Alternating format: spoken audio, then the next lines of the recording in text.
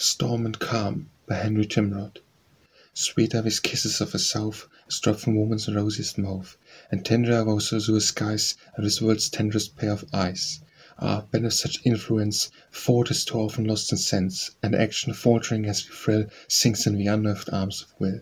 Awake for stormy north and blast, the subtle spells around us cast, beat from our limbs these flowy chains with the sharp scourges of her reins.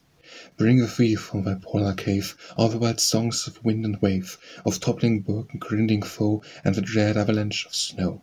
Wrap us in arctic night and clouds, yell like a fiend amid the shrouds of some slow-sinking vessel when he hears the shrieks of drowning men. Blend in the mighty voice whatever of danger, terror, and despair thou hast encountered in thy sweep across the land or the deep.